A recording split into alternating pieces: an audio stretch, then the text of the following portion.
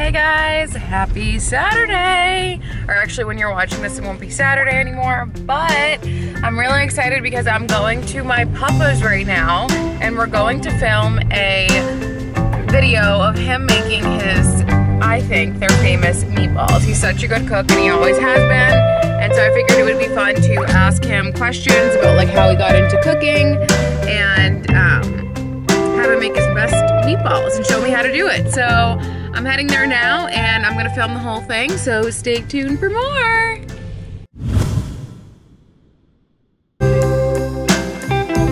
Not everybody can make a ton of meatballs. Now we're gonna show you the right way. That way, when you make a meatball, you make it right.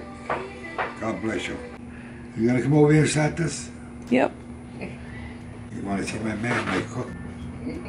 He's my teacher. Professor. What's his name? Joe. Joe. Joe the cook. Wow. Boston, the West End. Born and brought up in Boston.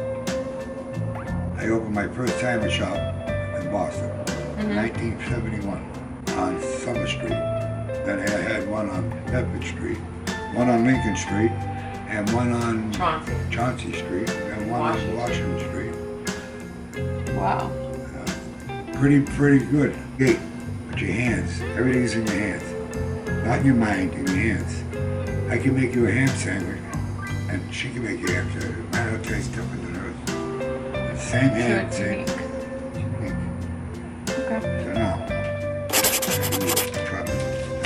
I used to make, I created my own sandwiches. Some of them sandwiches can't even get today. All right, chop that a little bit more. Your eyes don't burn when you do it? No. You breathe through your mouth, not your nose. Oh, really? Don't go. Dad, look out for a second. I got enough on you.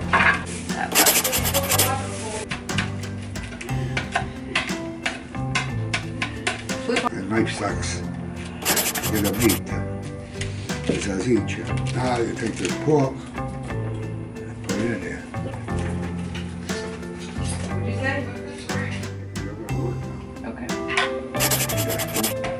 Put A large spoonful of garlic. That's it. You put salt. And wet bread. It's easy to mix.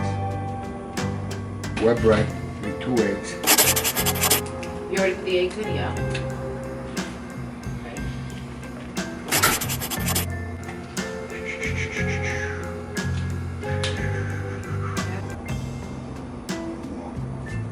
Good.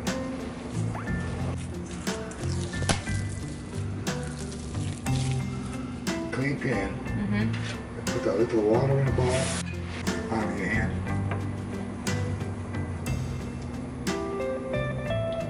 You get a wet hand, it's better there. I did that. I already wet my hands. And then go like this and get it there. This is what they look like.